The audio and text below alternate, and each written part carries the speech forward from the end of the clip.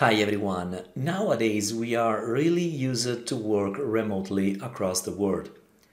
Now, if you planning to schedule a meeting with colleagues based on other location with different time zones, it's quite challenging to find the right time.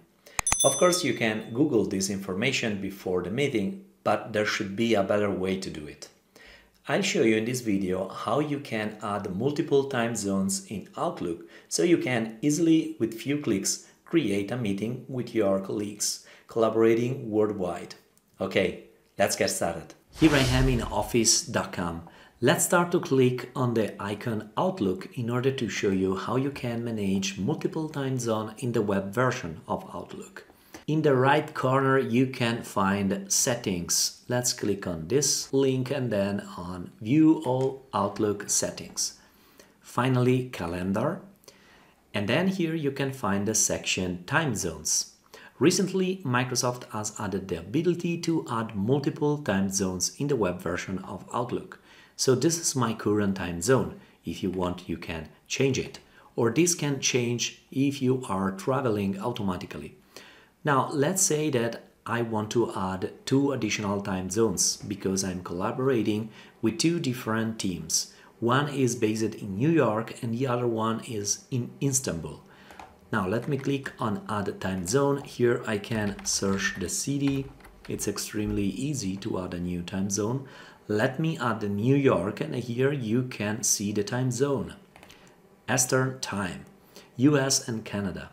Then you can apply a label if you want.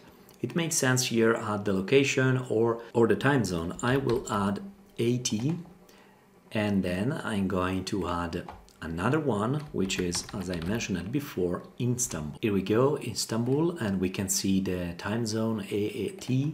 I'm going to add it. Then you can decide if you want to move up this third time zone, or if you want to remove it, or if you want to hide this time zone in the calendar. But I want to show it because this will help me during the creation of new meetings.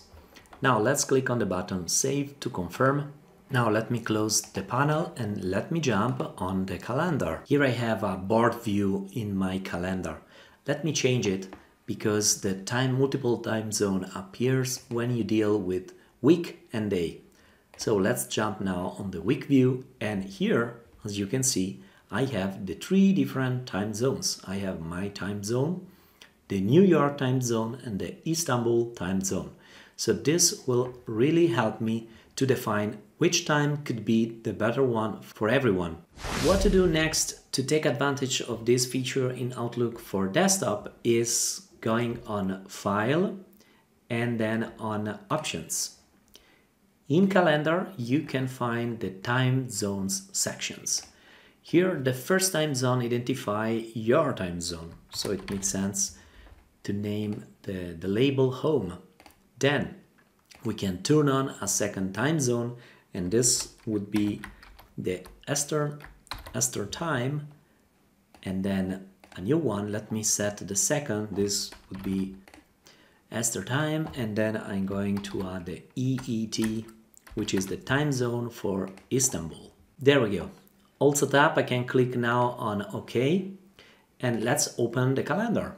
So you have just go on the week, as I mentioned it, because this feature is available in the week and in the day view, of course in the work week as well, but let's set the week, and here we go. I have the 3 time zones here available.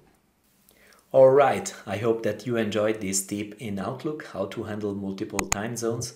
If yes, please consider to subscribe, like, comment. Thank you for watching, and I hope to see you next time. Bye.